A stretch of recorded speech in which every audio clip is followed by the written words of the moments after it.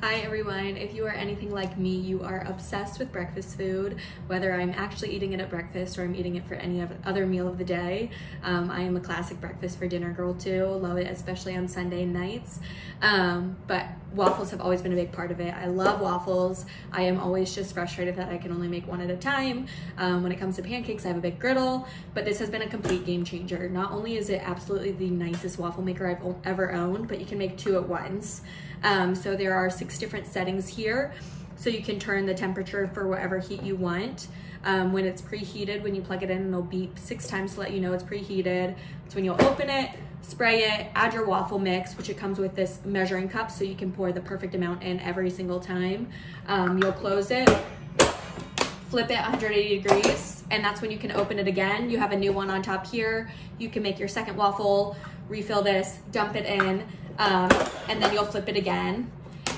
It beeps again to indicate when it's done, and you'll obviously take the first one off first, then it'll beep again to let you know the second one's done, and you can keep repeating for as many as you need. But it is 2 times faster, obviously. I am doubling my waffle production, and they are perfect. They are golden and crispy with my 6 different temperature options, and this cleans so well too. There's a little plate on the bottom that catches all the extra batter, which I've never seen before, and you can just put it directly in your dishwasher, which is nice because it just pops right off, slides right in the bottom here. So it is completely mess-free, really easy to clean. The whole thing is stainless steel, which is so nice.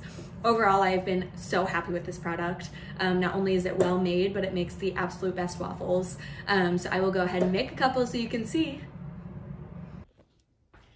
All right, so now that I have it on, it's beeped that it's ready. You see the power buttons here, and that you can see the green light saying that they're both preheated. I have mine set to 4 right now.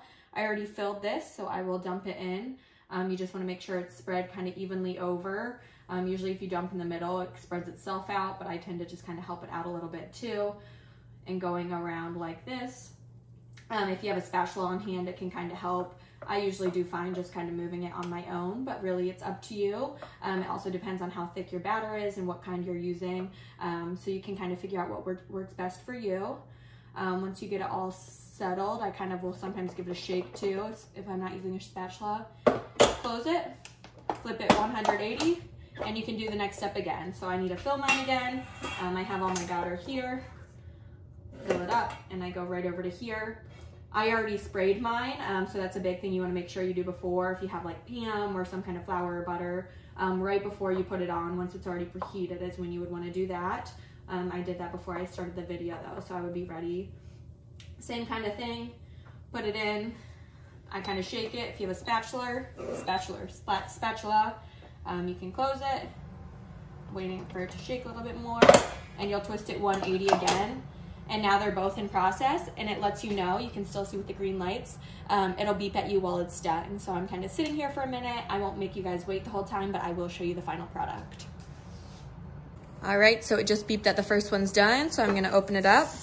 And here you have the perfect little waffle. It pops right off. Mine's separated a little bit just because of the amount of batter I used, but look at how perfect it is. It's the perfect brown.